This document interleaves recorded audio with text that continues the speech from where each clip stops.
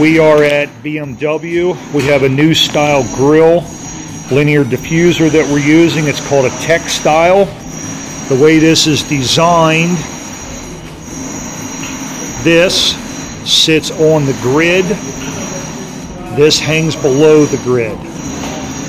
In order to keep these from racking, we've come up with a quick system of clamping this linear diffuser to the board.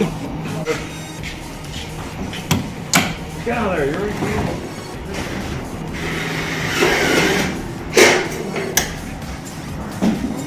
not too tight so we don't kink the edge of the grill here.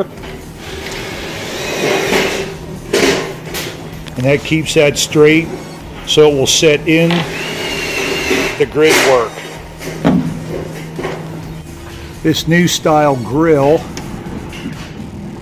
hangs below the ceiling grid, and next to it the ceiling tile hangs below the grid. So this style is designed to hang to give you a 1/4 inch gap here and then all the way around. So in order to make these stay in place, we also took and added a short piece of 1.5 inch angle here, and then give it a little bend down over top of the grid to keep the grill from sliding side to side, because it only hangs on this small piece right up in this edge here. So if you give it too much force, it hangs right on this here. Too much force either way, it can pop out of the grid work.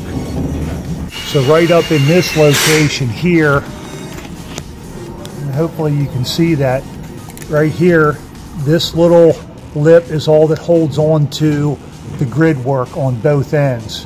So if it slides side to side this way, it can potentially come out. That's why we added this piece of angle here and just give it a little bend down to keep it from sliding side to side.